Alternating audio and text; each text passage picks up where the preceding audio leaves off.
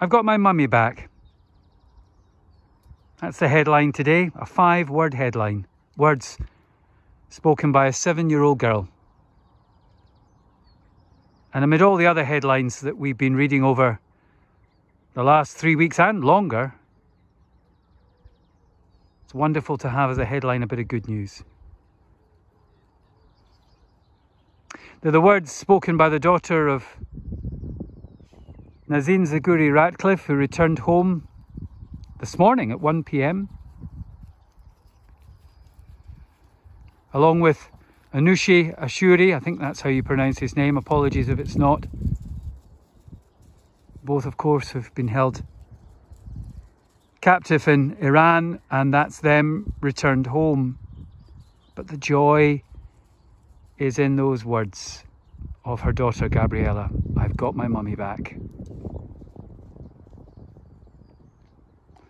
But in the nature of the things at the moment, I heard those, I read those words, and I found myself thinking of all those children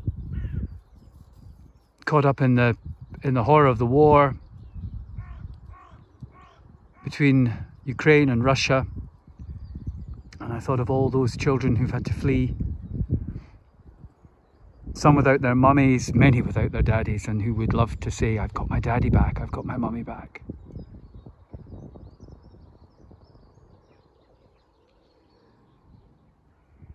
But just for the moment, let's try not to think about that. Let's just think about the joy of that child.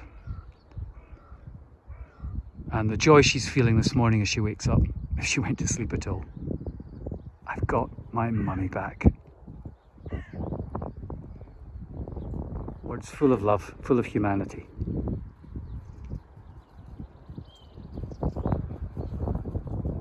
So, it is Thursday, is it not? I think it's the 17th of March. I hope you have a good day.